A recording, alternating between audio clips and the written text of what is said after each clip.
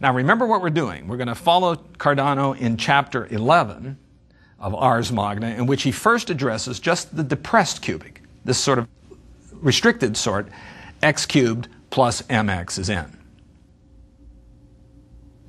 Now, rather than do that general cubic with an m and an n in it, how about, just to make things a little easier, I will put specific numbers in those slots.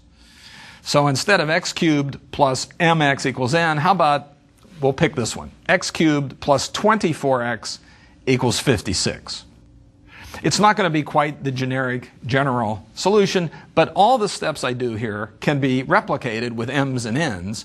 It just makes it even more complicated looking. So I think this one with the numbers in will make it a much more accessible kind of derivation. So we're going to go after just that one, x cubed plus 24x equals 56. Now this is a cubic equation. And so Cardano, interestingly, begins with a cube, an actual three-dimensional cube. Remember when we saw Al-Khwarizmi solving a second-degree equation, he completed the square. And he was looking at a two-dimensional square. Well, you go up to a third-degree equation, you go up a dimension.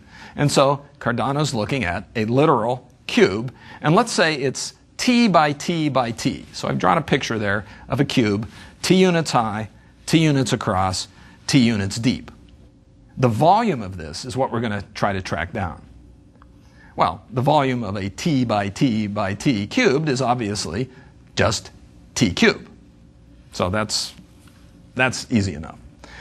Well, Cardano has to do something more sophisticated than that, and he sure does when he subdivides the cube in a kind of interesting and it turns out to be very valuable fashion. So here's a picture of my subdivided cube. What I'm doing is slicing this cube up into various pieces. It's the same cube, but it's now been broken up into the pieces you see. Now, the cube is still t units high, t units across the bottom, t units deep. That's the same cube.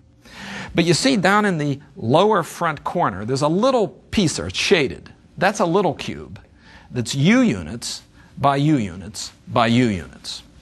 And we're going to have to worry about what the t and the u are. We'll get to that in a bit. But let's just suppose that that little cube down there is u by u by u.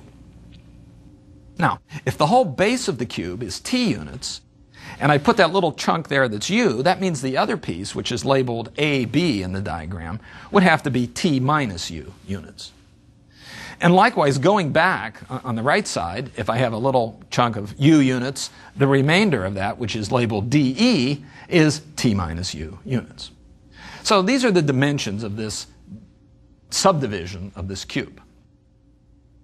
Now, what Cardano has to do is find the volume of the cube, again, by adding up all the little pieces into which it has been broken. So we're going to go after the volume of the cube once more, but this time by collecting all the little blocks and pieces you see before you. So you have to do this methodically. Here we go. First of all, let me get that little cube in the lower front corner. What's its volume? Well, it's u by u by u, so that's u cubed. Let me next get that big shaded cube in the upper back corner. You can see it there. It's a little darker. We're going to get its volume. Now let's see. It's t minus u one way by t minus u the other way by t minus u in the third dimension. So it's a cube whose volume is t minus u, the quantity cube. All right, what else do we have here? Look at the front. Right here facing front, there's this slab standing there. Along the base is AB. The height is the whole height of the cube, and it's u units thick. It's facing us on the front. It's this big slab. Its volume would be t minus u times t times u, the product of the three dimensions. So let me put it in the form t u times t minus u. So that's the front-facing slab. But there's another slab on the right side that is exactly the same dimensions. You see it goes along the base DE. It rises all the way to the top, so it's t minus u by t and u thickness. I'm going to add that volume in. That's exactly what I just did, so I'm going to get another tu times t minus u. Let's just put a 2 there and write this as 2 tu times t minus u. But I'm still not done. There's still some pieces left. Now, where are they? Look on the front here. There's that little shaded cube in the lower front corner. Standing on top of it is a block. I don't have that yet. Its dimensions are u by t minus u, so its volume is u squared times t minus u. And there's one more piece.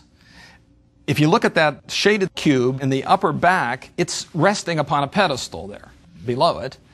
I need that volume, and if you look at the dimensions there, it's t minus u by t minus u by u, so the volume there would be u times t minus u squared. And I think I've collected all the pieces now. There they are. Well, now what we want to do is do a little algebra on this. Here's what I'll do. I'll write down the u cubed that started it and the t minus u cubed. Leave those alone. But the next three terms, the 2tu times t minus u plus the u squared times t minus u plus the u times the t minus u squared, notice each of those has in it the t minus u expression. It's common to all three of those last terms. So let me factor out t minus u from those three. When I do that, the first term will remain a 2tu, which I'll put in the square brackets. When I pull the t minus u out of the second term, I'll be left with a u squared in the square brackets. And when I pull a t minus u out of the third term, I'm left with a u times t minus u. And so this expression on the screen is the volume of the cube. But we also know the volume of the cube, quite simply, is t cubed. And so I'll set those equal. We've done the volume of the cube both as one big cube and as all these little pieces. Now, for some reason, this is going to get us somewhere. It's still not at all clear where this is going. There's the equation. U cubed plus t minus u, the quantity cubed, plus the quantity t minus u, square bracket, 2tu plus u squared, plus u times paren t minus u is t cubed. What are we going to do with this? Here's what we'll do. On the right side is that t cubed. On the left side, it starts off with a u cubed. Let me move the u cubed over to the other side. So the u cubed goes to the right, and now on the right I have t cubed minus u cubed. In terms of what's left on the left side, it starts with that t minus u cubed, and then there's this next expression. But look in the square brackets there. I see in the midst of that u times t minus u. Let me multiply that out. So that'll give me, I'll have plus t minus u times square bracket, the 2tu, plus the u squared, plus another tu when the u hits the t, and then minus a u squared when the u hits the minus u. Well, that seems to cry out for something to be done in those square brackets. I have a u squared, I have a minus u squared, they cancel. And now we're getting things a little simpler.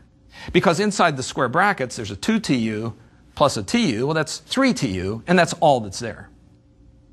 And so I'm finally reaching a point where I can take a deep breath here. Let me clean this up and say that what I've got then is that t minus u cubed, the first expression, plus the square bracket term, 3tu times its multiplier, t minus u, is equal to, on the right side, t cubed minus u cubed. That's important. I'm going to call that star. I want to refer to that in a minute. All right, so what? What is the point of all this? Well, here's the critical thing. This is the sort of thing that Cardano would have seen. That has the structure of the equation we're trying to solve. Remember, we're trying to solve x cubed plus 24x is 56. Something cubed plus 24 times the something equals 56. If you look at equation star, you see a mirror image of that. If I were to let t minus u be x. So in the equation star, take out the t minus u, put in the x, and star will become x cubed plus 3tu times x equals t cubed minus u cubed. It has that same flavor as a depressed cubic. But the cubic we really wanted was x cubed plus 24x is 56. That's what we're trying to solve. And now I look at these two depressed cubics. They both have an x cubed in them. In one case I have 3tu times x. Below I have 24 times x. On the right I have t cubed minus u cubed in general, but the 56 in the specific case. That suggests I should equate these. Let the coefficient 3tu be 24. Let t cubed minus u cubed be 56.